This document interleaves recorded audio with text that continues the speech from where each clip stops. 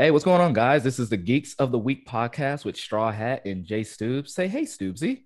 Welcome back, everybody. Welcome back, guys. Thank you so much for supporting us in these last, not episode, in episode one. They were really great. They hit like gangbusters. Oh We've my God. gotten, man, like we've gotten The what, maybe like reception. We're reviews. yeah, we've gotten like over 300 reviews. We're coming up on 30,000 streams so far between our episode 0 and episode 1. It's wild. You It's guys are amazing.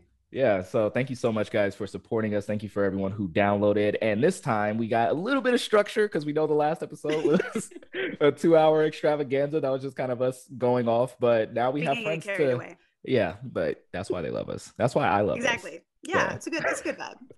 But now we got guests to do that with. So that's going to be what, 4 hours? We have a 4 hour show coming up Yeah, now. I think we've clocked it 4.5. Double that time. I'm down. I'm down with it. But we want you guys to meet our guest. We have, as you know, I'm on TikTok. His name is Theories by T. He is one of the just premier Marvel theorists. I don't know how he thinks of most of this shit. Like sometimes I think he's lying, but then you look up the facts and you go, oh wow, he actually wasn't. So his name is Tyrell. Say what's up, Tyrell. What's up, guys? How's it going? Thanks for having me. Really nice to finally get on with you guys after all the mentions in my app. It's been so I feel like I know you and like I can't believe this is the first time we're talking. I'm so excited. Yeah, man. Pleasure to meet both of you. All right, next up we have, I call her the first lady of TikTok. Charlie D'Amelio has nothing on her because she hasn't Agreed. even reached my FYP as much as Nikki has. You guys have probably seen her skits on TikTok. She is a celebrated veteran. She is a Marvel geek-esque. She does it all. She does the skits. She makes you laugh. It's Nikki Marina. Hey. Man, so flattered. Thank you. Thanks for having me, guys. I feel like we need to put a drum roll effect in both of those. We'll do that in post. We'll fix it in post. Yeah. Or we'll just like edit a clip of me just like with drumsticks.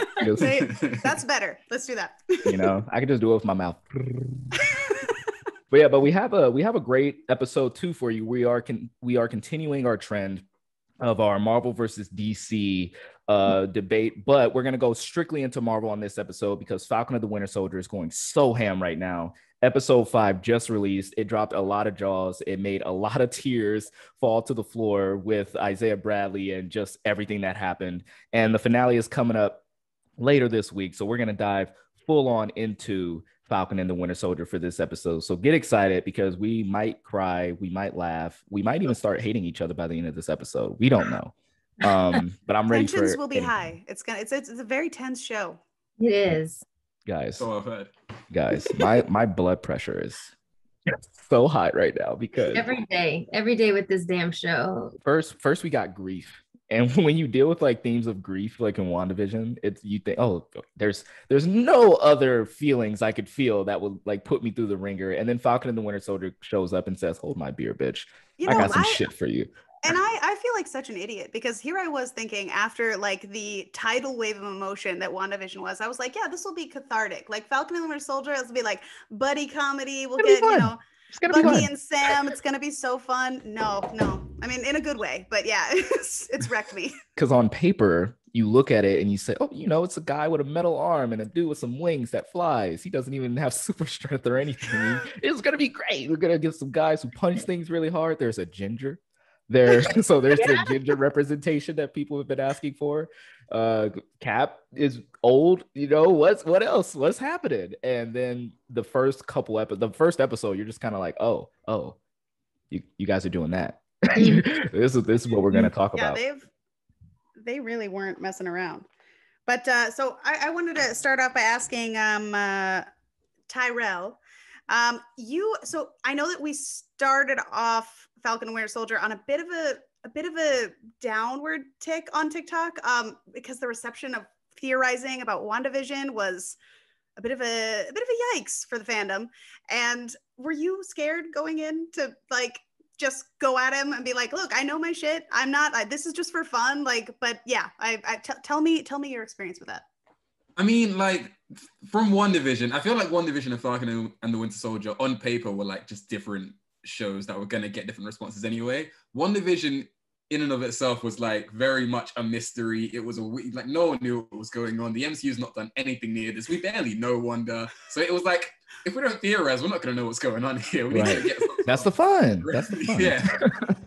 Whereas like Falcon and the Winter Soldier, you know, like going in, you know, it's going to carry the energy of like the Captain America movies and stuff. You know, these characters are like not that much, but a little better than you do like Wanda and Vision and whatever the rest of the characters were. So it was like, it felt like Falcon and the Winter Soldier wasn't going to allow a lot of theorizing, really. I feel like, I still kind of feel like that. There's a few mysteries along the way, but like predicting things like the show might explore racism, more logical deduction than I guess a theory. Right. Yeah. And we've gotten a couple of Easter eggs. I wasn't expecting Madripoor to be brought up at all. Not at all. I was like, okay. You know what's funny about that is all throughout WandaVision, it's because Wanda herself is an integral part of the X-Men universe. So naturally people were going, this is an X-Men reference, this is an X-Men reference. But then they don't deal, they throw us for a loop with that, with the I laughed my ass off when that bunny ate that fly because everybody was like, it's Mephisto. And when that bunny ate that fly, I shit my pants laughing. I was like, that'll teach you. That was an incredible moment. That was incredible. Yeah, Mephisto over there eating flies, looking like a dumbass. Mephisto's the answer to everything. Like, I mean, if anything, WandaVision like kind of put everyone's expectations not like lowered the expectations, but kind of chilled everyone out a bit. It was like, I mean, I think we can all agree the bunny being Mephisto and the mailman being a serial killer and stuff like that. It was like, all right, that's not going anywhere. There's no evidence for this. That's not going anywhere. There was some wild theorizing. But you know what? You can't blame anyone because why would you show the mailman that amount of times with those crazy looks? Well, every scene he was in, he was like, "Hey." Marvel is so good at misdirection. Yeah, like they are so good at misdirection of like leading you one way and like, you know, like sensory overload, and then they'll bring something up that it's like, oh my God, I should have thought of that before, but I was so busy focusing on that. But no, that completely makes sense. Yeah, absolutely. I mean, like all WandaVision, it was just like misdirection, and I loved it. I hilarious. Yeah, I loved WandaVision so much. And I'll say this for the mailman. I think that the theory that the mailman was Mephisto or evil has more, they had more allusions to that than, like, for example, Thunderbolt Ross being the power broker. And I'm not saying that it's not possible, but whenever I just get so frustrated because I'm like, that would be you got to have a callback or something, you know, like you got to allude to it in some way. If you don't, like, where's people come out of nowhere walking suspiciously in the background like the mailman in this show, you know, like come on. I mean, the biggest questions I'm getting is like, because we went Madripoor, like you said, like okay, Madripoor, Wolverine, Patch, X-Men, we're getting there, this is it, we're going all in. It's like, right, no, I've been Ralph Boned before, I'm not doing this again. If it does not make sense for the story, Wolverine's not coming up, I'm gonna sit back and wait. That's the biggest difference between WandaVision and Falcon and the Winter Soldier, I think, is where WandaVision they did all of this to teach us a lesson. They put this in and they were kind of like, well, I can't remember who was supposed to come first. I think Falcon and the Winter Soldier was supposed to come first, but I believe WandaVision was almost like the best natural first choice because it was so different, because it was such a misdirect where it taught you, hey, it's fun to theorize. Don't get too crazy. Don't, like, we got engineers and stuff, but don't get too crazy. Like, just calm down. And so like, now after WandaVision, Falcon and the Winter Soldier comes, and there's like little Easter eggs here and there. There's naturally within the show, there are things that kind of point you towards what we're going to have is the finale this week, but none of which is going to make you go, oh yeah, X-Men, like Wolverine's going to show up and he's going to help in the last fight with Falcon and he's going to chop off the head of John Walker. Like, we're not thinking anything like, although we want that to happen. If only. If only. But I feel. Well, and I think that this show has done a really good job of balancing fan service, but it's also like from episode 1, it started hitting really hard with the themes and everything. And like, Nikki, I can only imagine what it must have been like for you going into this and being a veteran, like, immediately. Oh my gosh. Well, so it's funny because people ask like, what's hitting like harder for you, WandaVision or Falcon and Winter Soldier? And the thing is, I also had a traumatic childhood. And so I identified very closely with Wanda, like way more than I thought. And then Falcon and the Winter Soldier, obviously going into racism, but also like the treatment of veterans in this country, of which I am both. And so every single episode has something extremely personal to me. And it's like, and it's eerie, but it also shows that they've done the work. Yeah. And that's a really good thing, but it really does hit very hard for me, every single one. Can I pick your brain on this just a little bit? Just with the idea of, because that's a very interesting overlap of not only being a person of color, a Black person of color, but also being a veteran, and how also being a Marvel fan. There's three sides of you that this show kind of is like almost tailor-made for you specifically. Right. So like going back and watching Avengers Endgame, Infinity War, Avengers Endgame, and seeing the blip happen, seeing people disappear into dust, and then seeing them come back, we don't necessarily think of the repercussions of that, right? We just go, people are back. Yay, everything's back to normal. Mm-hmm. But then you watch something like Falcon and the Winter Soldier, and to a lesser extent, Spider-Man Far From Home, where you start to really see that people are displaced, and then the people who fought to save the world, what happens to them after as well? What about those people who literally died in the biggest of wars? This wasn't a war of nations. This was a war for the universe. Yeah. And to see these people not only come back from being dead for 5 years, but also kind of get shafted, even though they pretty much given the biggest service, not only to their country, but to the world. Like, can you speak to that a little bit? Like, how is that feeling that they're overlapping? And what was that like for you watching that? Yeah, it's very interesting. Like, one of the things I've always appreciated about Marvel is that they have found a way. They've always found ways to tie in like this fantasy world into very applicable problems of today. And so I thought, I'm glad that they're addressing, the socioeconomic, political consequences of the blip. Like 20 million people come back out of nowhere. Like there's no lack of consequences there. It's a good thing, yeah, but there's a domino effect. And then, but also, and I think that some people may have been, surprised to hear this, but especially with like, when Sam went to get a loan for his sister at the bank and everything. Oh my God. And they're like, you don't have any income for the last 5 years. I'm like, yeah, I've been fucking dead for the past that pissed me off so bad. But when you leave the military and you come into this world that it might, like I said, it might as well be a different planet to you, because you have presumably spent your entire adult life in this very, very small cult of military. And like, and you enter in a world where you might as well have been blipped for that time that you were in uniform, because nothing's familiar to you. And you do feel displaced because, you have to find a job. You've always had a job. You have to find a job. You have to learn how to talk to people. You have to learn how to do things that I to this day don't know how to fill out a time card, because we don't have those in the military. They own 24/7. I'm like, I don't know how to do that. Wow. So, and so like, there's like a lot of very interesting parallels to like just that experience. And also I'm a political scientist. So I'm like, this is like tailor-made for you. Wow. Yeah, honestly, chef's kiss to me. So Nikki, when we were introduced to Sam, he's leading a counseling group for veterans. Yeah. When you were introduced to that character, did you have hopes or expectations that they could ever dive this deep into the reality of the veteran experience? I never thought that they would go this far, because we knew Sam was a counselor from the second Captain America movie. I never thought that they would dive this far. Actually, after the first episode, I was like, who wrote this? Honestly, I was like, who wrote this? And it's Malcolm Stillwell. Mm. Oh, wow. Yeah, Wow. Yeah. Oh, Malcolm Spellman, sorry. Malcolm Spellman, who headed up Empire and, and a whole bunch of other Black-led, creations. And so I'm like, I see, this makes sense. It's not about race though.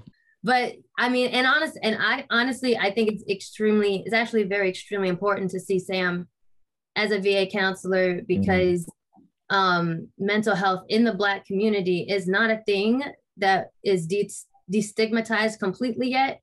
And so I think it's a very big deal to see a Black man as a mental health specialist. Right. Especially like in the VA where it's obviously very needed. But I think that's a very, very big deal for Sam to have that background. Yeah. And I think sometimes, but it is a very, very big deal.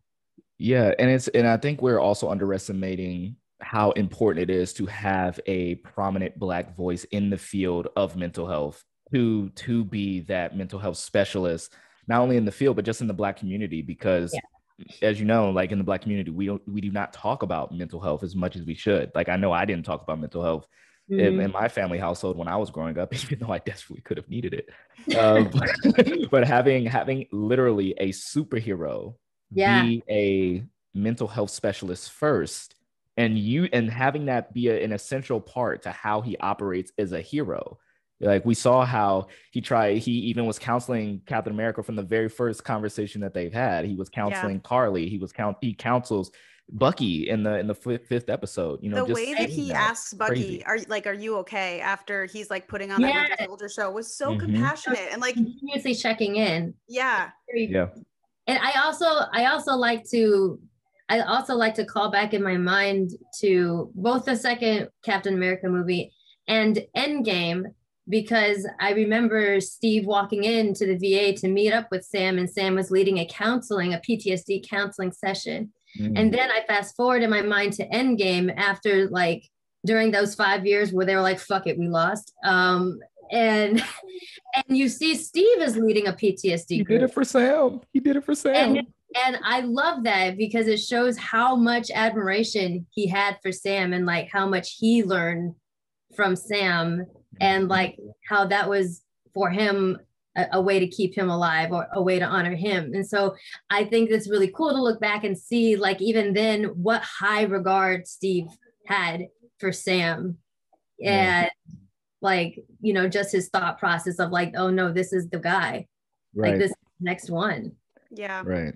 And T, I want to talk to you a little bit about this as well, like specifically comics related, because we know that Falcon and the Winter Soldier has delved deep into the all new Captain America run where Sam becomes the new Captain America. And those stories specifically had to deal with the idea of a Black man taking on that mantle of being Captain America. So like when we first found out in Avengers Endgame that Steve was going to hand the shield over to Sam, a lot of people were thrown for a loop, right? And people were going, oh, well, why not Bucky? Why not Bucky? They're best friends, or they're lovers if you ask the right person.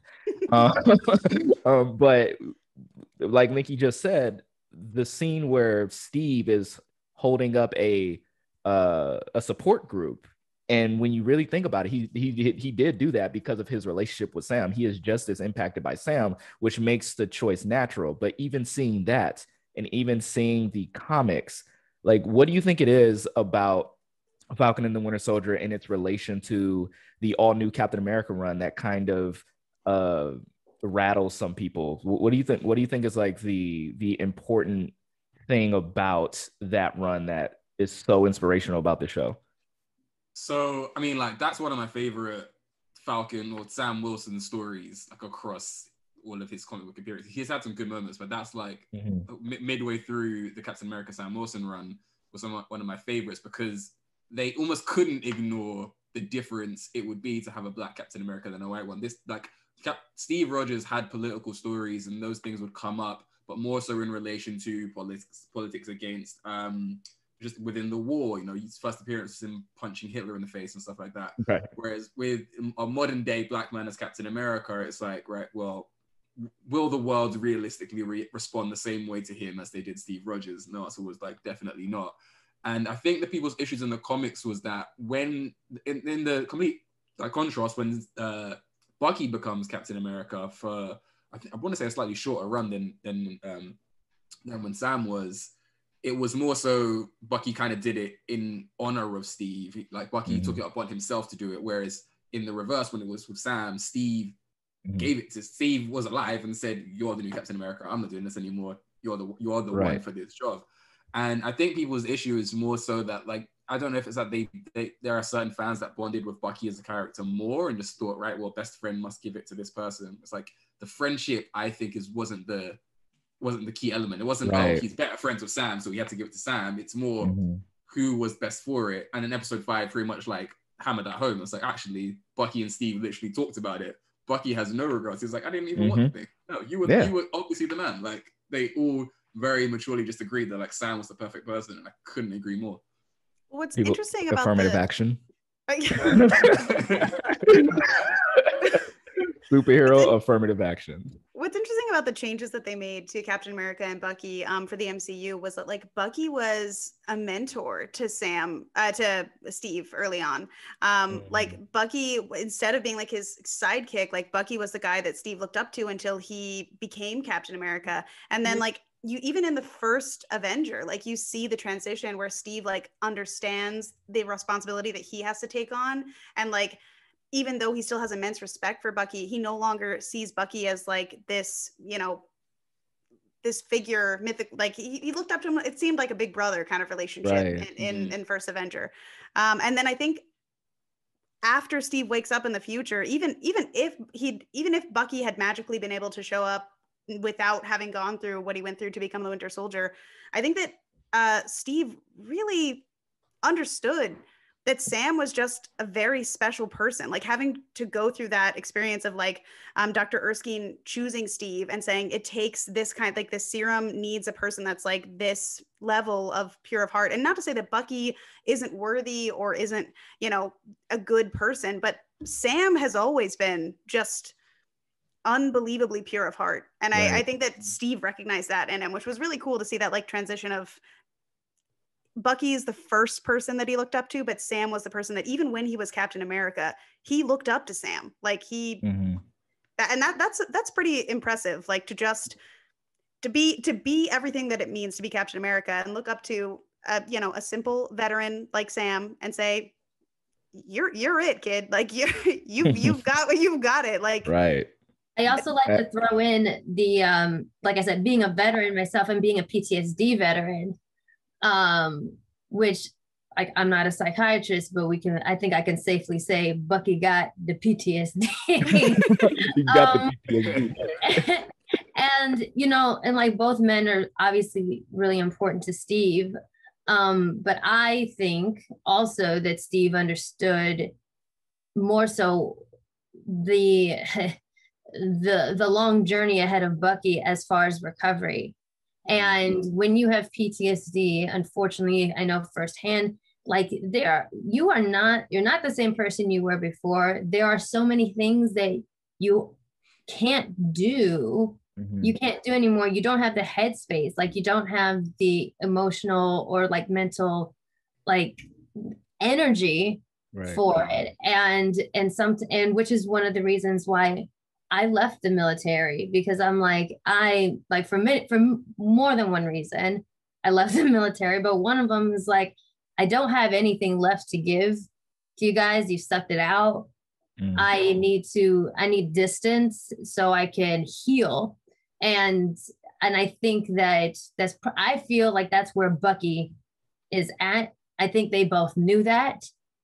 And I think that's also another reason why I'm sure they both mutually agreed, like, this is definitely Sam's deal. Because, you know, I love you, but you're a fucking war criminal. like, it's not lost on him. Yeah, sometimes you got work to do. Like you've got the work to do. And that is like, that's completely fine. It's sad reality, but it's reality. And so I always think about that element of it too, just like Bucky's mental health and healing being way more important than him taking the shield. And you know what, like there's also that little tiny wrinkle of that guy who just died that the entire world mourned. Bucky, you murdered his parents in 4K.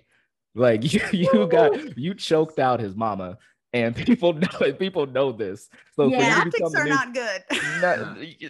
But not a bad look, dude.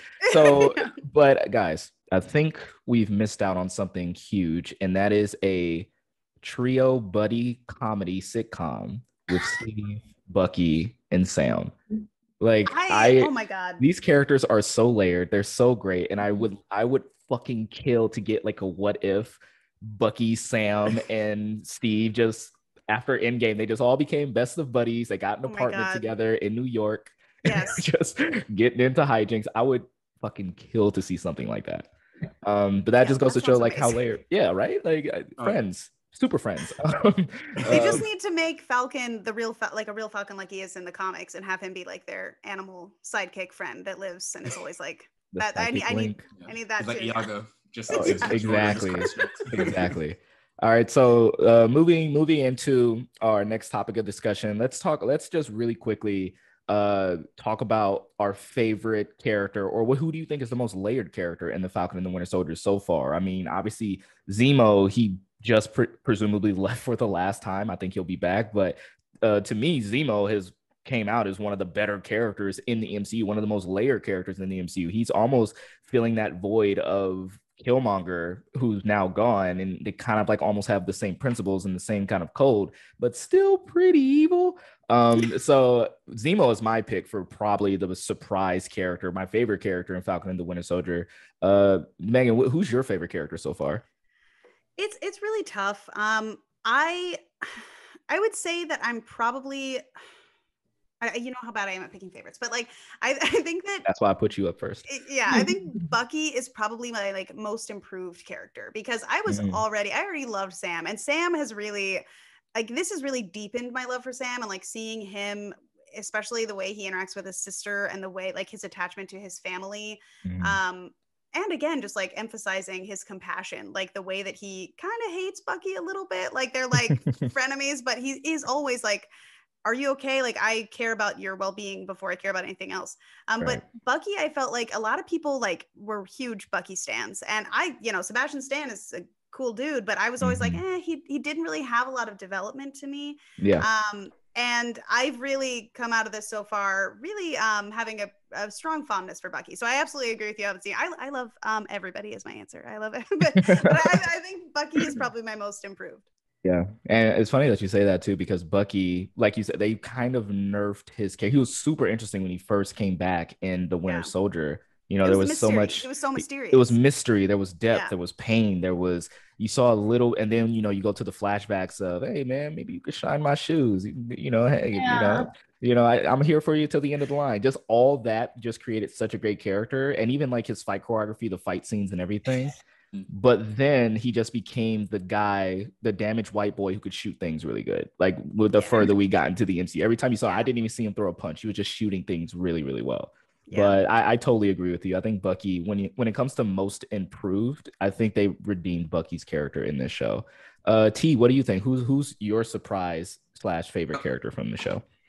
So, I mean, in a lot of like surprised, I agree with, I'd say like Bucky, just because like for those reasons, like I think up until this point, we got more of his personality in Captain America: The First Avenger than probably any other movie. Like Winter Soldier, he was very mysterious and like interesting because you kind of knew what was going on with him. The more they revealed his story, but really like who Bucky was who he was in Captain America: The First Avenger, and we pretty much haven't seen that guy for like however long it's been since that movie, like the 10, 11 years since that movie. So to see like that personality come back, I feel like he just hasn't had that. Like Civil War, I feel like for as much as I did enjoy that movie, they kind of glossed over him becoming himself again. Because they were like, he's brainwashed, and then he wasn't brainwashed, but then Zemo brainwashed him again, and then Sam and Cap was able to unbrainwash him off screen. And it was like, okay, well, this is Bucky now. And from that point on, it was like, okay, you need me to shoot stuff, I'm there. Just give me. Bucky was just over shit in Civil War. He was just over it. And like Infinity War, I mean, realistically, I feel like his primary role in Infinity War was because we need as many heroes as we can in this film. And Bucky's been in Wakanda. Get out of here, you rascal. Join this. Wake up. Wake up, bro. Wake up. Hey, I think it literally at one point T'Challa says, the White Wolf has been sleeping enough. He's been long enough. He's been sleeping long enough. Give him the arm. You're living here rent free, bro. Come on, get in this. I don't think he paid rent either. I don't think there's a down payment on the hut that he was living in. On that little hut, no. Yeah. I mean, about saying that though, like, so I like just seeing that he has this personality and he's a lot more layered than he has been. but also, and this is going to be a controversial one, I guess, but take this Do with a it. pinch of salt. John Walker, I really like how they've communicated. Hey. Like, I don't like him. I would say he's not my favorite character of the show. Let me clarify that. My favorite character of the show is definitely Sam Wilson. I call it implicit bias. I really like seeing the origin story of a superhero. Simple, like that's as plain and simple as it can be. But with John Walker, I really like how much they want to show his descent into effectively madness. Yeah. And they've always they put this sort of like question that I don't think they're really answering. Was like, was he a good man to begin with? And are we just seeing him just unveiling who he truly was? Or is it that he was a good man? Oh, interesting. And is just slowly making the worst decisions. It's like, I like just kind of seeing where they're going, but episode by episode, I'm like, oh, you suck, dude. Like, you suck so hard.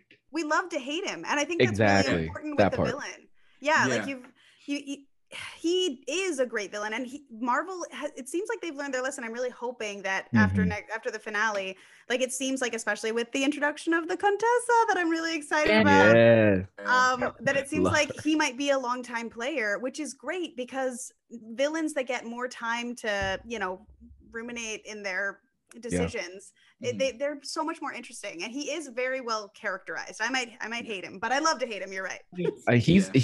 I love, contrary to what I've been saying in my analysis of this show, I everything that I've been saying leads to him being a great villain, to being a great character, because where we see him from, I wouldn't say his first appearance is when, like, obviously we hated him because he was holding the shield and he gave us that fucking wink with the no teeth smile. But the episode right after that, where he's just in there practicing, I'm Captain America, you know, trying to not mess this up, because he knows this is a big deal. And it's not for him, it's just people need something to look up to, and you got the sense that he just wants to do the right thing. And it's interesting when you see him first practicing the I'm Captain America. It's very genuine. It's very, yes, I'm a good guy. Okay. Kind of a nerd, kind of a geek. And now he's kind of this, I'm Captain America, and how dare you take away the, and you're just like, whoa, where did this guy come from? And you follow that journey, and you just love it. I've said that John Walker is what Agatha Harkness should have been in WandaVision, because Agatha Harkness is almost the same type of, she's interesting in idea, because they've also left her in an interesting place where Wanda and most likely Doctor Strange is going to have to go back and talk to her, which puts her in almost the Zemo John Walker space that John is probably going to be in after the show. But John, you got who he was from the first get-go, and you saw that descent. You saw him make bad decision after bad decision. And there's still maybe a little bit of hope that maybe he can come back. I don't know, after he bedazzled his... The thing is, especially as someone, like I said, military, everyone who has ever worn the uniform has served with a John Walker. And a lot, I did a whole YouTube rant about this, because people were some people were really surprised when he went postal on the Flag Smasher. And I'll tell you, the veteran community at large were like, the way it was done was very shocking. And of course, the imagery of the shield, the blood on it was just, But we're like, man, we've all served with a John Walker. Yeah. There's, and not just one. Yeah, that's terrifying. There's John Walkers walking around everywhere in the military. This is not a made up archetype. Right. When I see John Walker, as much as I fucking hate him, I know these people. I know him.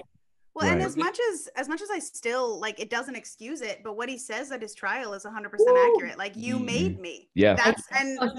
Just posted a video about it. I love the wording he chose. He said, like, you built me, rather than like, you didn't train me, you didn't force me, you built me like a machine. He says to come back in the end with the building the shield thing, kind of like Iron Man. I was like, well, let me tell you, I did what you told me to do, and I did it well. I only did what you instructed me to do, and I did it to the best of my ability, which you could say is, you know, another kind of like metaphor for the systems that are already put in place that puts these quote unquote bad apples in. You could take the bad apple out, but there's always going to be another one that you could just put in, and they're just going to keep building more. So John is just kind of saying like, hey, I just did what you guys wanted me to do. Like, Well, what do you want from me? When we go into boot camp, and anyone will tell you this, we go into boot camp and they tell us over and over again, we are going to break you down and build you back up into what we need you to be. They tell us that over and over and over again. And like, no matter how strong-willed you are or think you are, you're brainwashed. That's powerful. Yeah, that's you are. So when you talk about like the most layered character, like when you talk about sort of the most like layered character, that's when my thought goes to him, because like not layered in then like, oh wow, I want to know so much more about you. It's like there's just so many more layers to your douchebaggery that just get stacked on top of each other. It's like, okay, well, and again, white privilege. Like literally, he's been told his entire life, part of what molded him into what he was is constant reaffirmation from people like Lamar, from people like the military, who are like, you are making the right decisions. You are Lamar. never question yourself. You strong, strapping, white, blonde-haired, blue-eyed American boy. And it's just, that's, you know, and people have been so upset about people who have commented and said that he is, you know, a symbol of white privilege, because they conflate that to people saying that he is racist. And I don't think that maybe he's racist. I don't think we've seen enough from him to, you know, definitively say, oh, he's racist. But he being a symbol of white privilege you don't have to have malicious intent to do harm and to be part of the system. Yeah. That's the things, and that's the thing that I think a lot of people were, another fact that people were very uncomfortable to face, but it's true. Steve Rogers benefited from white privilege. Now, wasn't racist, not a racist bone in his body. Not racist at all. Is he still the Steve Rogers that we know, love, and respect and would love to be like? Yes. It has nothing to do with who he is as a person. It has everything to do with how people saw him. Because Maria Bradley did exactly the same thing. They both defied orders, broke out to save their comrades. And Steve actually came back and was like, throw me in jail. Like, right. Steve literally came back in the first Avenger. He was like, I did what I had to do. Sorry, but not sorry. Throw me in jail. I'm ready for the consequences. And they were like, not necessary. No, that's fine. Yeah. Isaiah did not get the same luxury. They threw him in jail as soon as the dude came back. Yeah, I feel like you can apply the same logic to a lot of heroes, and like the one that comes to mind like straight away in terms of like, wow, white privilege did you a solid is Tony Stark. Oh my god! Back to back mistakes, and like what's so interesting, with him, like because of his personality, I'm more just like, Tony, like make me laugh for the next film, and you're good to go. But then, like realistically, it's like every single movie you have done like the worst possible things that any other person of color would get completely demolished for. Oh my gosh! I just saw an amazing TikTok where this girl was talking about the fact that the Sokovia Accords were something that the world needed to do after a foreign national, Wanda Maximoff, accidentally tried to save people by diverting a suicide bomber at the last minute. And she, you know, she was not really in control of her powers. She'd previously been like a victim of human experimenting. And, you know, she's barely got a control of herself. And she tries to save people by moving a suicide bomber away. That's what the Sokovia Accords are for. Not Tony Stark, a billionaire, building an AI intentionally. And like, I mean, are you serious that like that's what it's nuts. Like that should have been the final straw, not Wanda. Guys, let's can we like be real really quick? No, number one, I just been holding on to this thought. Lamar wasn't a real best friend. Fuck that guy. Rest in peace, but fuck that guy. He was an enabler. He didn't keep it real enough. He didn't keep it real enough. He didn't say like, bro, he only said, oh, you can't just punch your way out of it. I'm like, bitch, if you fuck this up, that's what I would have been. But back to Tony Stark. Like Nikki said, maybe that was because of like military, you know, him just being in the military. And, you know, and here's the thing, guys, there's a lot of incontinuities, and it have to be when they portray military. But John is a captain. Lamar, if I'm not mistaken, is a master sergeant. So John is an officer.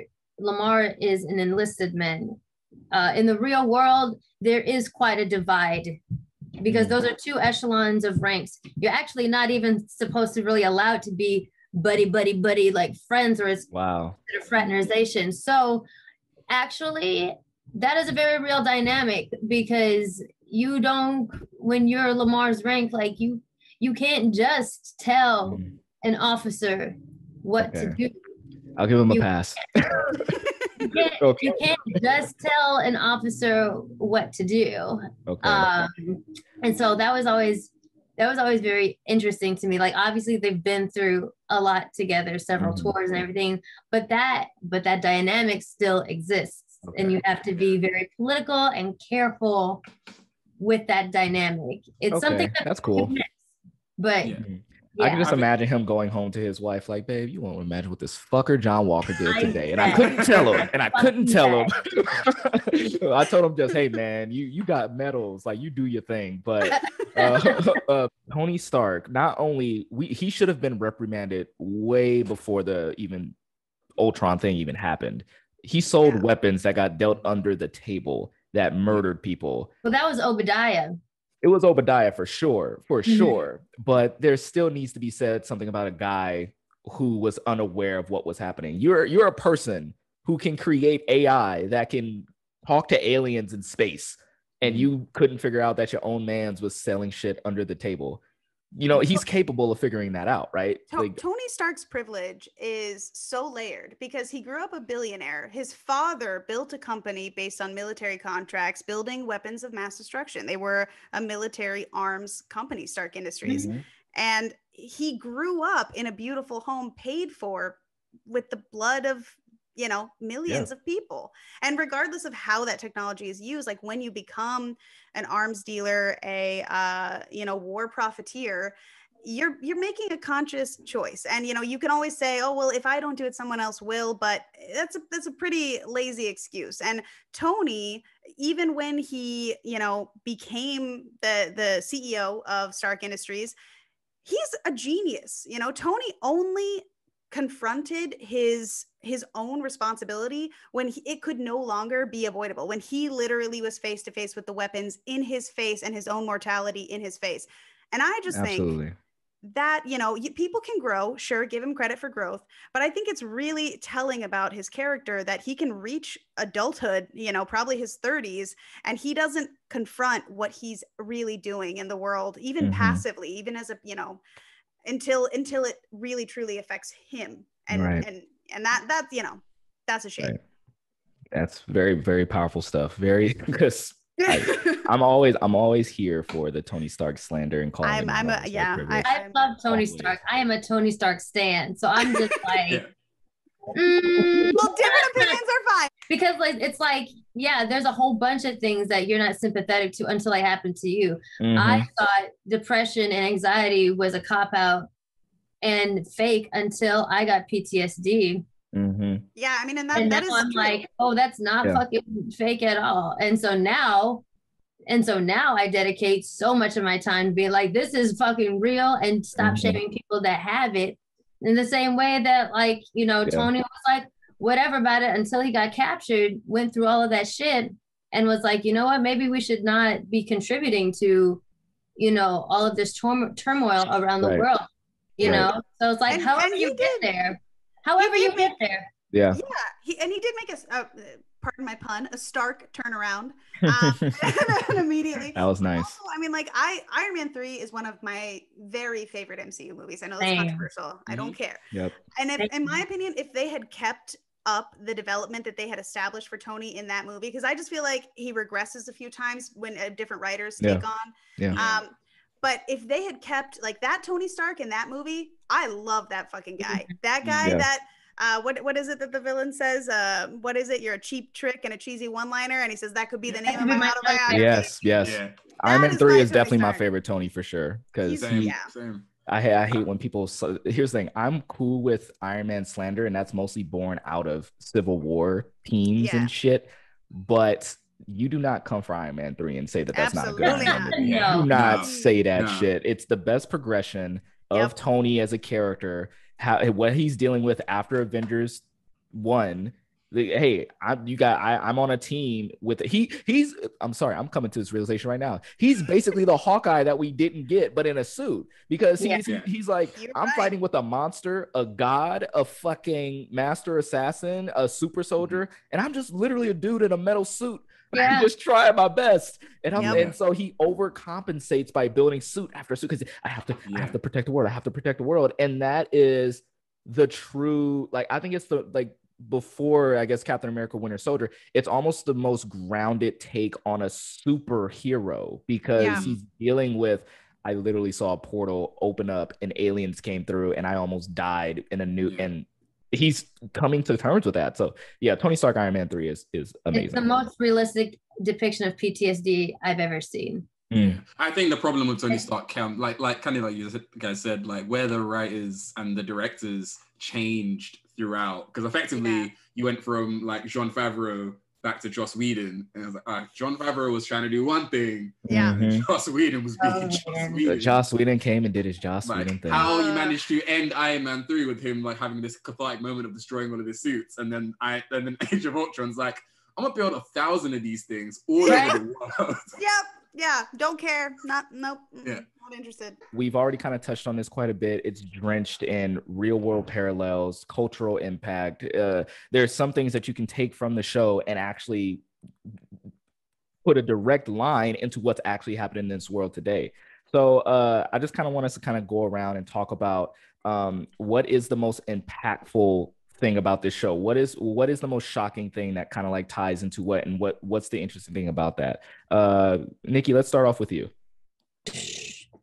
Where to start? Like I said, every single episode has something that I'm like, I've seen this happen. Like, you know, even like from the end of episode 1, where they straight up took the shield and gave it to John Walker.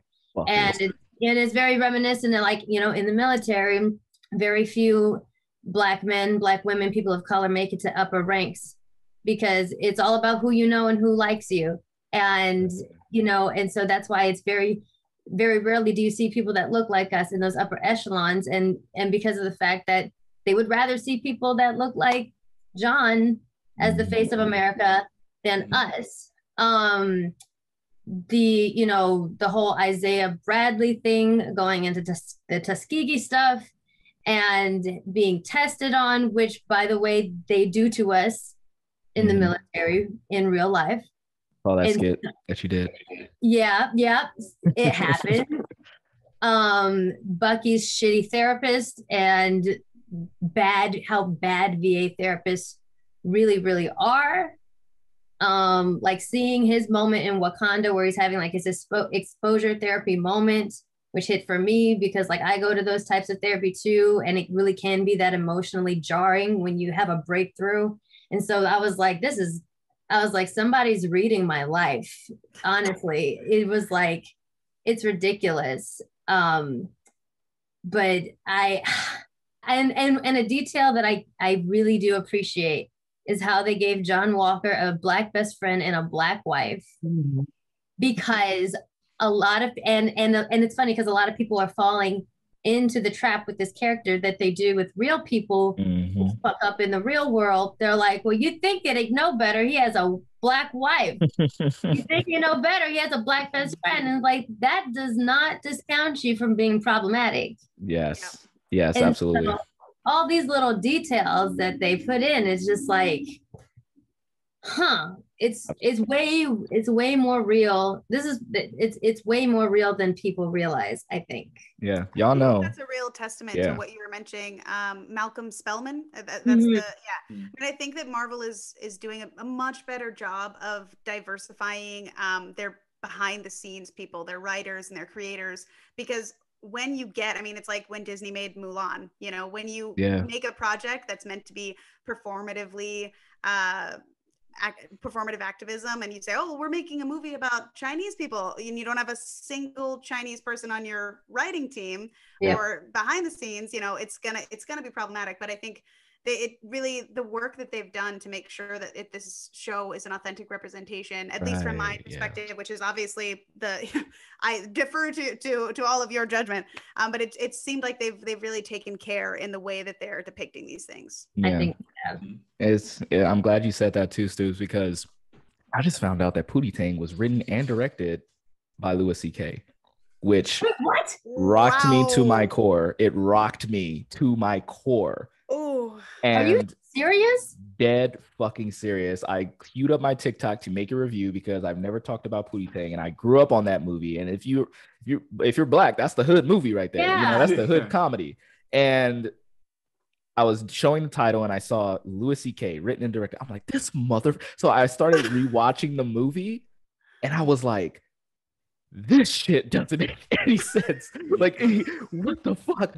And it that fucked puts me so up. much into context. Oh my. So I would implore you to please rewatch that movie and just look at it through that lens. But it is very important that if you're going to talk about certain subjects that have to do with Black people or veterans or anything like that, it's important to have that representation behind the camera so that way you can get the accurate and most true piece of art from that. So that I'm so glad that you said that. And as you guys know, I picked up on the fact that this dude was surrounded by black wife, black best friend. His introduction was to a HBCU band.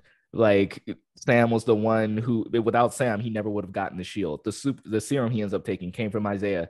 Yep. Everything about him is at the expense of the Black people around him. And that's so true, because then people can say, oh, well, he has a Black best friend, so how could he have like his own prejudice or benefit from white privilege and things of that sort? So that, again, is that accurate depiction of people who surround themselves with the culture is immune to being having their biases and prejudices and things. And it seems like a commentary too on the way that America as a society favors, like we're literally built on white supremacy and white privilege, because out of a sea of diversity, John Walker is plucked from all of the, there's Black people all around him, and he's the one lifted up. It's very, very reflective of the way that our society rewards whiteness.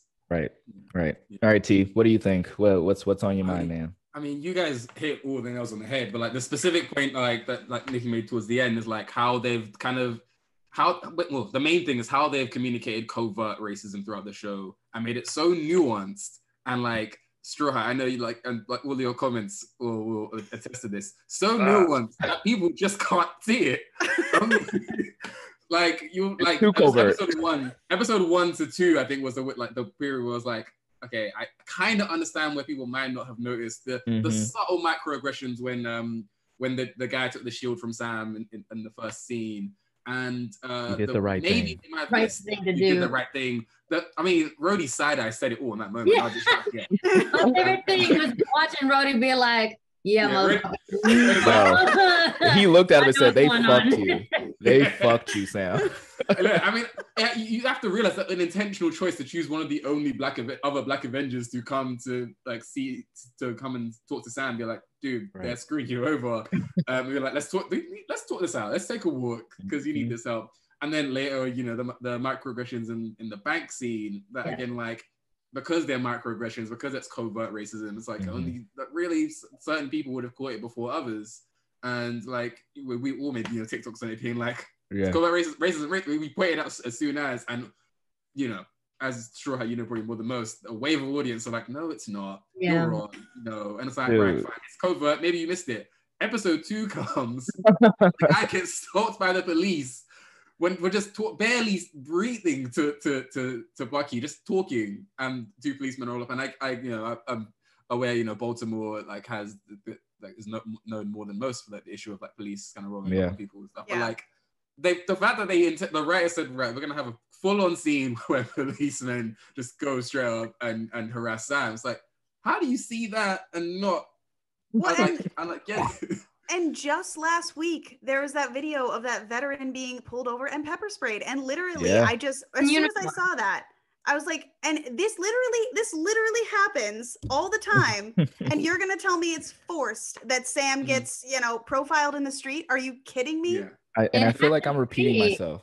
It happened to me when I was pulled over. The guy was very aggressive, but once he saw my insurance was at USAA, and he was like, oh, you're in the military. I'm like, yeah, I'm a lieutenant in the Air Force. And he was like, have a nice day. Like nothing, like just instantly disappeared. I'm like, yeah, I've had that moment, the same one that Sam had. Yeah, I've had multiple moments like that. One when I was like 16, literally outside of my house. And he said that there's been robberies in the area. I'm like, yes, I know. I live right here. Like I it's full well. So, and literal multiple things. So the fact that it really happens and then people just kind of go, I don't know, man. Yeah. Like even explaining it explicitly. Like I've made so many videos just saying you've seen the profiling scene, you've seen the bank scene, you've seen Sam literally saying, "Hey, you will not understand what it's like to be me." You've seen all of these things. You've seen Isaiah freaking Bradley,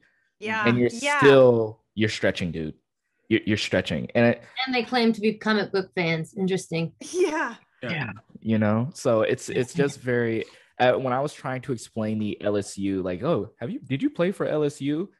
People don't understand that there is a true thing where if you're a black person and you're successful, people will assume you're either a rapper or a baller or a drug dealer.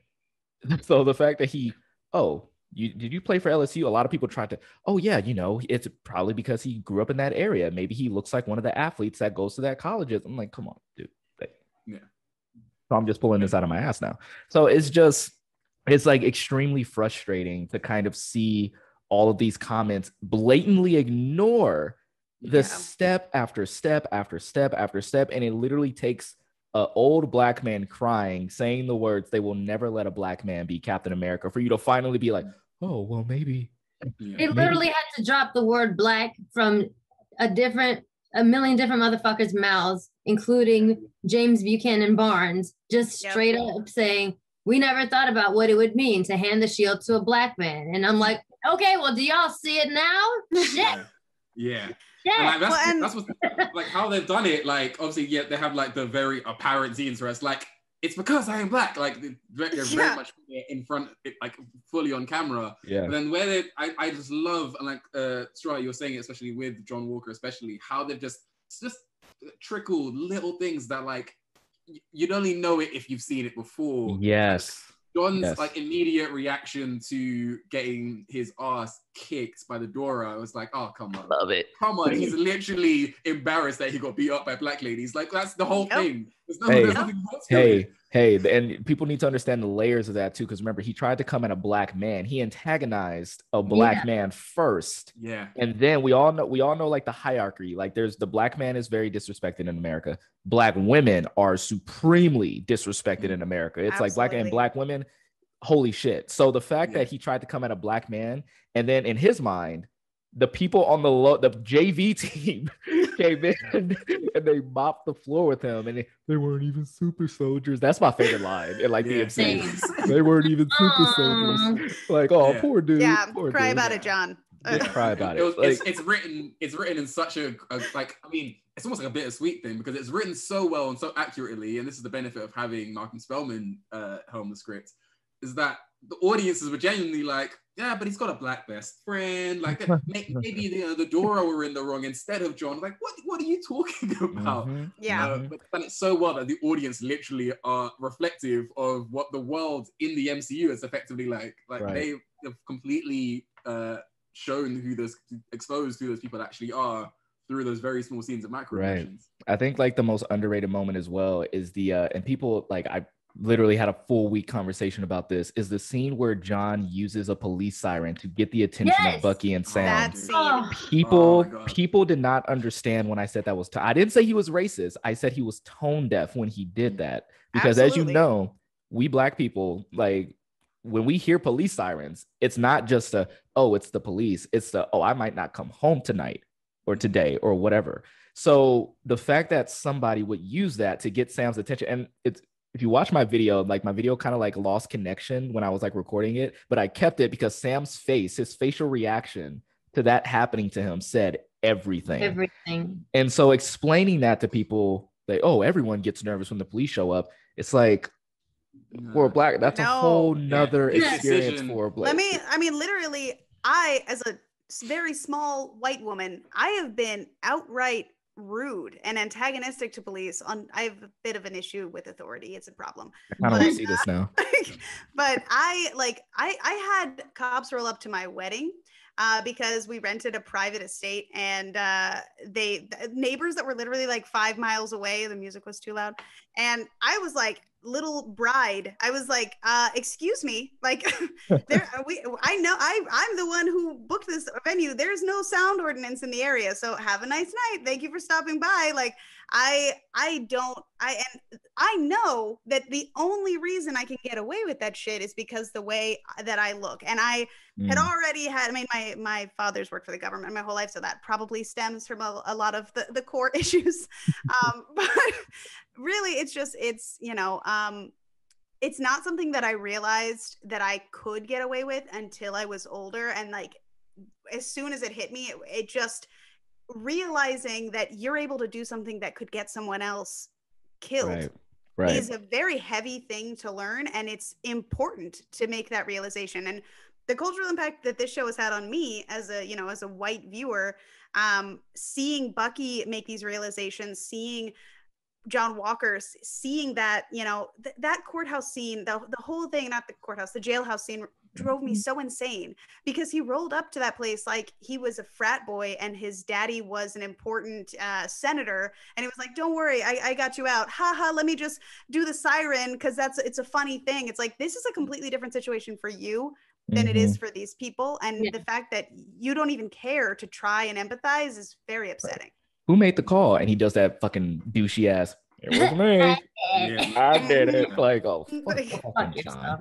But also I really like, and then like we can go into like our expectations for the final episode, but I really like that Sam did not feel the need to explain why he didn't take the shield to Bucky or anyone else, because he shouldn't have to. It's not his job to explain the drawback there. So the fact that the show allowed Bucky to come to those conclusions by himself, realizing what's happening to him with the police, realizing what's going on with Isaiah Bradley, that Bucky had to come to that apology himself. And that's how we can like pretty much heal, is like people need to do the work, and being anti-racist, anti-prejudice, just all of these things, instead of having Black people be the magical, oh yeah, so let me sit you down and teach you about these things, because we shouldn't have to. You should know that it's happening. Exactly. Bucky's apology was such a great moment in the last episode. I was like, this is it right here. Yeah.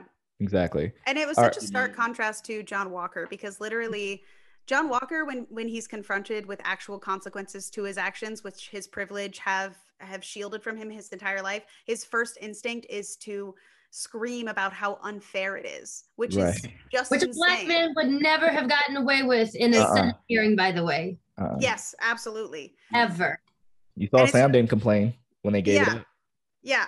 I mean, literally he's whining and throwing a fit because the one time in his life that he's not given the result that he wants. And Bucky is leading by example. It's a great example for everyone who, you know, tries to be an ally, that this is your responsibility. Not only do you have to take responsibility for your own actions, but it's your responsibility to even know what you did, like learn what you've done wrong, learn how to make it right. Don't expect people to explain things to you. And I think it was a very, very powerful and meaningful. And I'm really glad. I mean, I didn't think that we would need to have these things spelled out to us so explicitly as the show has done, but seeing the fan reaction, we absolutely did need it. Literally let me tell you, man. Let me tell you, it's so nice seeing like the I told you so. People, I don't like when people say I love a good I told you so. I don't give a fuck. You were wrong. We were right. Nana boo boo. So going into episode 6, what is one thing that we all hope to happen in the finale? What is something that we're looking forward to, or a theory that you want to come true? Give us one or two of those things. Me, what I want is a one-on-one fight between busted ass U.S. agent John Walker and Sam is the new Captain America, who literally put in the work with that awesome training montage, like bouncing the shield off of multiple things when John's only going 1 2 1 2. Like, I want to see the melanin beat the fuck out of this Johnny Walker ass dude. And also, Baltrick is going to murder Carly. Nobody's going to get a chance to fight Carly. I think Baltrick's going to murder Carly because he was sent by the power broker, and it's going to be one of those surprise, like, are we sure Sharon is the power broker now? I'm pretty positive at this point. Like, I haven't said it, but I'm pretty positive. I'm always suspicious. I'm suspicious. I am suspicious of them. It looks obvious, but I'm still like, we'll see.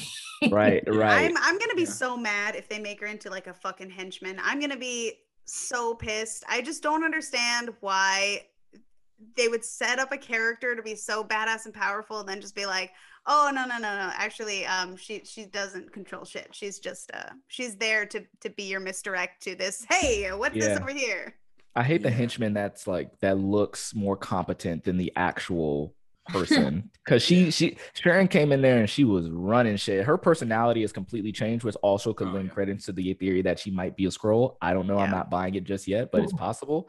But the fact that she came in whooping ass, like headshotting people, and just kind of like, hey, I'm in this fuck America type mindset, and now I'm like in this shady underbelly of Madripoor. I like that, and to have her, even though her being revealed as the power broker will probably be the easiest low hanging fruit thing to happen, I would still like that, because that will put Sharon in a powerful position. And also, I think that will also be offsetted by the fact that Boutrick was sent by her to murder Carly. Because then that also peels another layer from Sharon as, oh yeah, she helped Sam and them, but she's also a very dark character now.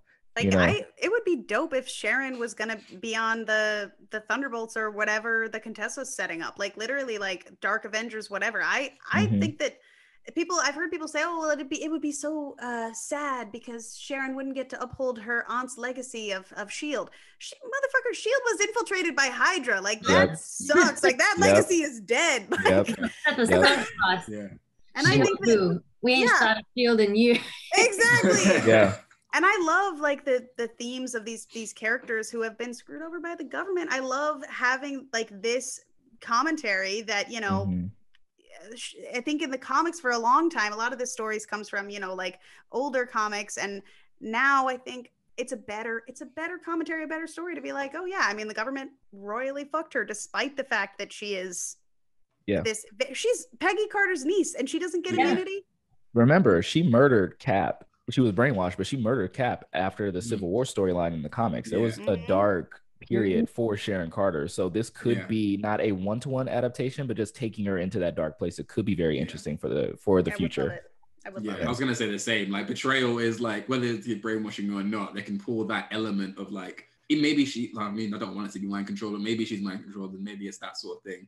I do like Nikki. I was in that camp for the last like 4 episodes or 5 episodes. I was just like, it's too obvious. It's right there. It's really like, obvious. Who else could it be? Like they've not shown us. Like, we're 5 episodes in. Like, who else could it be? I was like, this is what Marvel always does, and then it's gonna be revealed to being like Captain America the whole time. Like, and I don't know if this is misdirection or not, but I did pick up a context clue, because when they're in Madripoor and Sharon was hurrying them up, they're like, hurry up. She was like, hurry up, you're on borrowed time.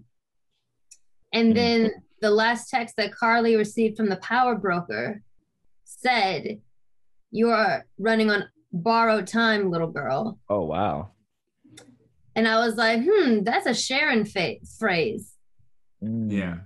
I mean, I think it would be really fitting for her character to be after the super soldier serum, because she's seen all the damage that it has done in the hands of the US government. And I think that would be a really cool arc for her to be specifically after it, because she doesn't want it to any government, but she's especially seen the damage that the US government has done. Like she could know about Isaiah Bradley in all probability. We don't know for sure, but well, that's the thing. They were like, it came from, like, part of it was the CIA. As soon as they named dropped the CIA, I was like, okay, you want us to remember that she was CIA for a little bit. Like, you want us to do this. But again, like, I was just kind of just like, not Marvel, you've tricked me before. I've been Ralph Boner. I'm not doing this again. Wait.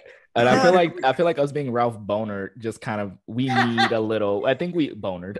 We need a little. We have to turn that into a thing. Exactly. We've been Ralph Bonered. The fact that we have been, I'm going to say it as much as possible. The fact that we have been Ralph Bonered, I think that we need a little obviousness now, because the WandaVision was such a twisting path of misdirection and twist, and which is appropriate because it's about magic, show about magic. But now it's like we need something a little bit more straightforward, and maybe Marvel said, hey, let's just make her the power broker. So I'm gonna give one more stretch. This is my last theory stretch ever. Since she is working in Madripoor, and we all know that's a prominent X-Men location, if she is the power broker, could she be like the catalyst for a mutant X gene similar to what they're doing in the similar to what they did in the Ultimates universe. And since the MCU is mostly based off the Ultimate Universe, that could be a way to kind of make Madripoor maybe a ground zero.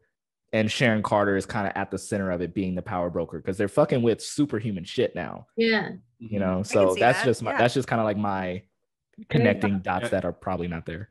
I mean, everything that happens in these shows, we have to assume it's setting up the next phase. And so everything is done with attention. Exactly. Yeah. If I have like, I mean, if we're gonna kind of go for like a somewhat stretched theory, and like I probably will make a video on this just because like there's something there, but I've just not connected all the dots yet. I feel like Nick Fury is gonna have some sort of link to Sharon Carter. I think he's a missing thread throughout this whole thing, primarily because of Batroc. When they're on the phone and you hear Batroc's voice faintly in the subtitles, of just like speaking in French or whatever. Yeah, speaking French. Yeah. Better than speaking Wakandan. Not a real, not a real language. She's speaking English first off. Speaking clear English. No, but I was very fortunate to have a close friend who speaks fluent French and is from France. And I was like, hey, what did this guy just say? And apparently he was like, she was like, oh yeah, busted you out of prison. And his response was, you're the one that put me in prison in the first place, or you're the one that got me into this in the first place. Which at first I thought, oh, she's the one that set up whatever he was doing in the first episode. But then I thought, well, the last person that technically hired Batroc was Nick Fury. He used Batroc to hijack the Lemurian Star and Winter Soldier to kind of slow down the whole helicarrier thing. So like Batroc's last real connection to any other character in the whole MCU is Fury. And then kind of this is where the stretch kind of comes in. If we're to assume she might be a Skrull, that could be the connective thread that's like, maybe he sent Sharon down there to keep an eye on things, and she kind of like, he's just like, hey, there's this weird shit going on with Sam and Bucky. Can you just take care of it? Like, kind of keep an eye on the flag smashes. I don't know. Well, and that's why I think she's been like, when I've been saying it, that I think she's got to be the power broker forever, just because I believe that Marvel does a lot of pretty straightforward storytelling, and like I'm looking at it kind of more of like one of their, it reminds me more of like the way that they would structurally tell a story in a film, where you set up the villain, and it's not necessarily TV shows. There is a little bit more because you want to keep people guessing the whole time. But I do think that, it's been fairly straightforward, but I do think that could be where the connection comes in, that she's connected to Fury or some other establishment that we don't yet expect, and her motivations are the real mystery of, because I think it's been pretty obvious. I mean, I think that it would be a pretty blatant and silly misdirect if she was irrelevant mostly. But I am very interested to see what her motivations are, and like, because all the things that we've talked about are really interesting directions that the MCU could go, and she could be instrumental in that direction, which is really really neat. I'm curious about what the motivations are. Karen I think Boner, the Skrulls guys. are a connective thread between the first three, and including Black Widow, I guess, four pieces of Phase 4. Like, we know the Skrull thing kind of like tail ended WandaVision, and in the Loki trailer, if you squint and turn your head a little, there's a Skrull in the background in the TVA. So it's like, okay, that's two, which means it implies that this has got to have one too somewhere. He's someone's brain's gonna pop up. So and considering they've got Contessa in this now as well, I don't think they're gonna just be like, Contessa's there and she's a Skrull, because I'm like, well, I didn't really know her, so I didn't care. But because we know Sharon, maybe it's kind of doing like a little Uno reverse, and it's like, no, she's a regular person, and Sharon is going to be the reveal Skrull or something. Right. I don't know, man. Cool. They did kill Quicksilver after literally 15 minutes of screen time and expected us to care. Fucking Joss Whedon every time. I liked him. I really liked him. I actually liked him a lot better than Evan Peters' Quicksilver, personality-wise, versus power set-wise. I thought he was closer to the comics Quicksilver because he was sarcastic. He didn't take shit. There's a great scene that lives in my mind that nobody appreciates, is when the Avengers are fucking arguing, doing their regular bullshit, and he just unplugs the fucking vision thing, and he's like, hey, I'm sorry. Keep going. Keep going. Yeah, I love him. I love him. Definitely watch the deleted scenes of Quicksilver as well, where it's fucking Steve and Nat doing their fucking regular ass banter, and they like, oh, we're gonna like fuck. They're like, oh yeah, we're gonna fuck shit up. And here comes Quicksilver. He like speeds up, and he has this arm of a fucking Ultron robot, and he goes like, oh, you guys done? You guys done? You ready now? Okay, let's go. He tosses Cap the arm, and he just like zips off, and I'm just like, where the fuck was this guy anyway? This is exactly why they should have killed Clint in Age of Ultron instead. They shouldn't have introduced a family. Yeah.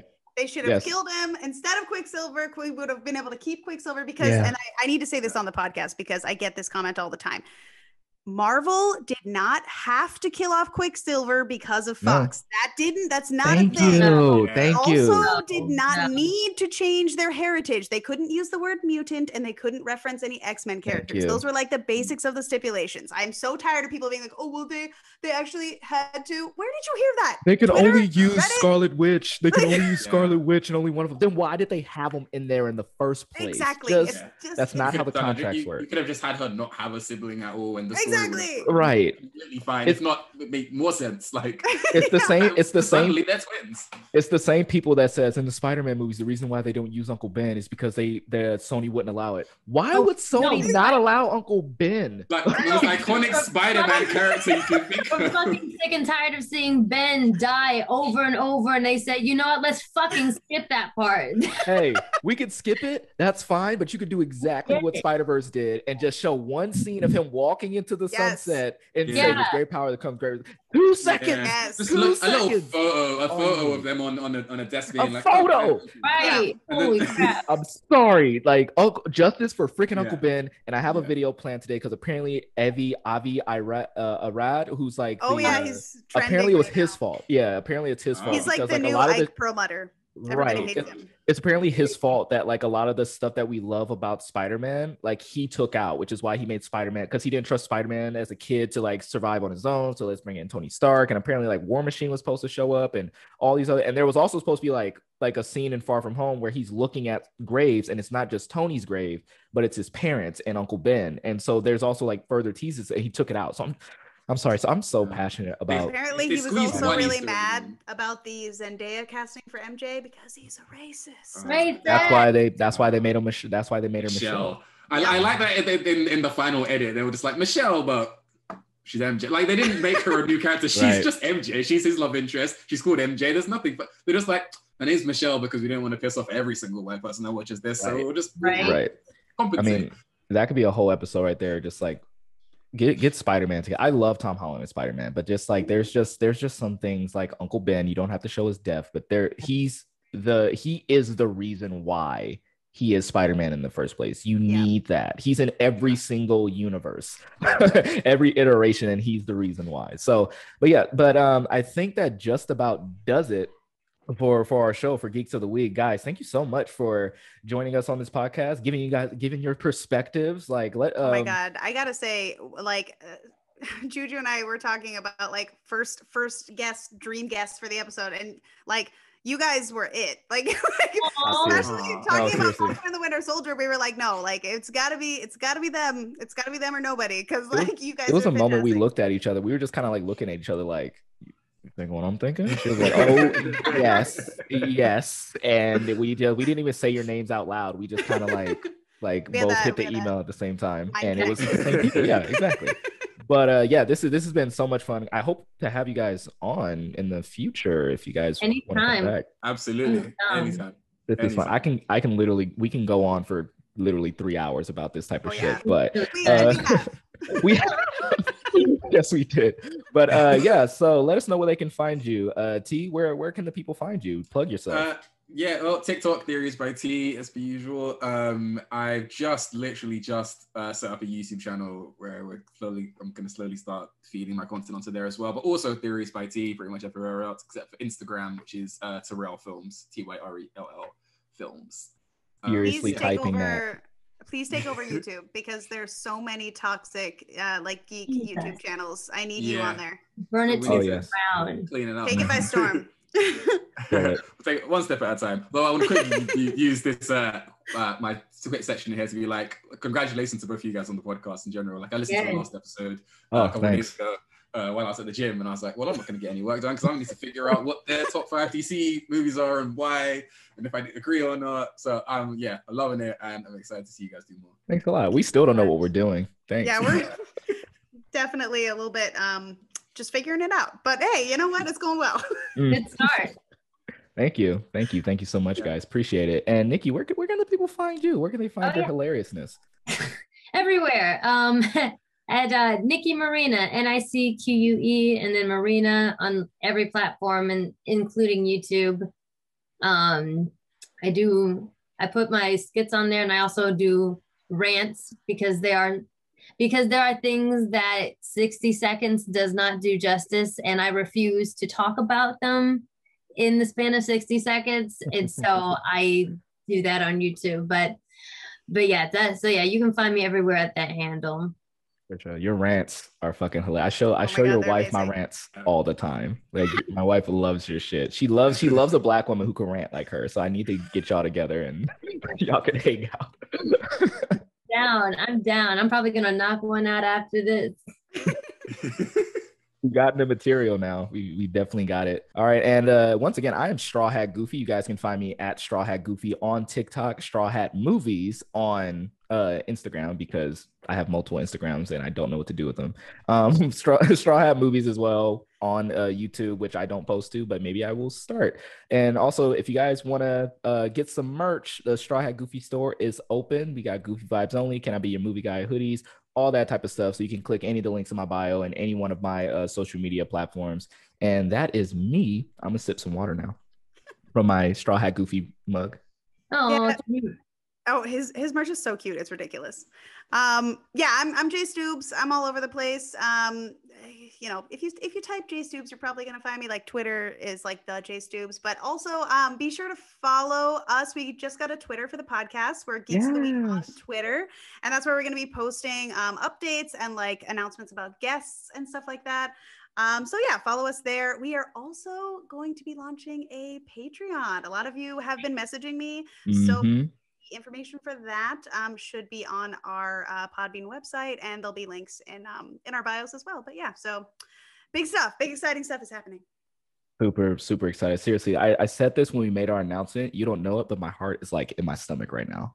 And yes, but definitely check out all these amazing people, guys. And thank you so much for listening to Geeks of the Week podcast. We will see you next week with our continued coverage of Marvel versus DC and just all things nerdy, geeky, comics, TV, movies, everything. So thank you so much for listening, guys. We will catch you later. Bye.